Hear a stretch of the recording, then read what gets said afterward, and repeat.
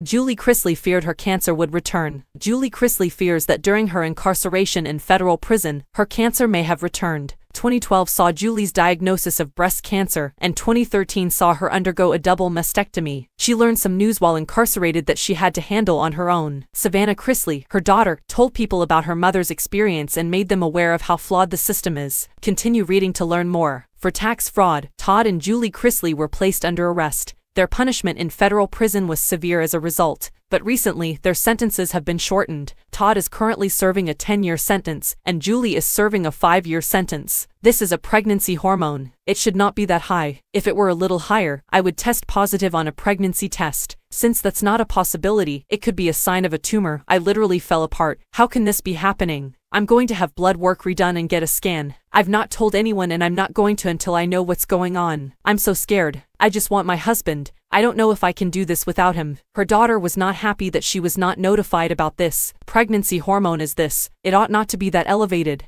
I would test positive on a pregnancy test if it were slightly higher. I nearly broke down because that's not possible. It might be an indication of a tumor. How can this be happening? I'm going to get a scan and have my blood work redone. I haven't told anyone yet, and I won't until I find out what's happening. I'm incredibly afraid. All I want is my hubby, Todd Chrisley. Without him, I'm not sure if I can accomplish this. The fact that her daughter was not informed of this annoyed her.